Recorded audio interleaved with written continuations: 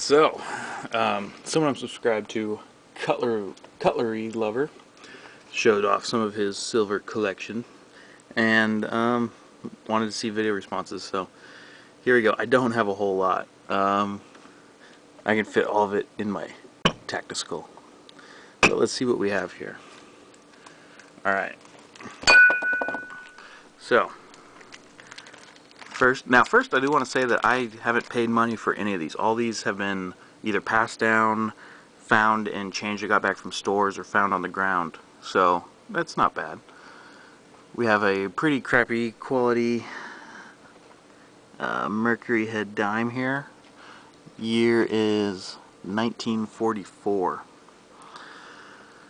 Here we have a buffalo nickel. Again, not very good quality, because I think I found this on the ground, from 1930. I don't know if that's focusing or not. I hope it is. Oh yeah, so this, what is it? This is worth like $2, I think. Yeah, this is worth, no, this might be worth up to $4, something like that. This is worth about $1.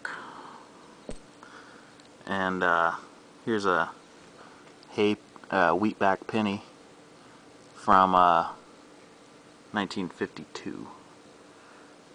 So there's that.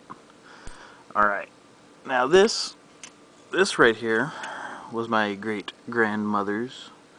I don't know why. It's a 76 silver dollar in this. This isn't real silver. I don't know why it's in this, but that's worth about $10, just silver weight. And we have 3. These were my mom's. 1971 silver dollars again, about $10 in silver weight. Then we have this. This was my great grandmother's again. This is 1981 American Eagle, 1 ounce, 1 troy ounce, 0.999 pure silver. And it's obviously not in mint condition, even though I kind of like the patina on this. You know, it's enough of patina so it looks aged, but it doesn't degrade the quality.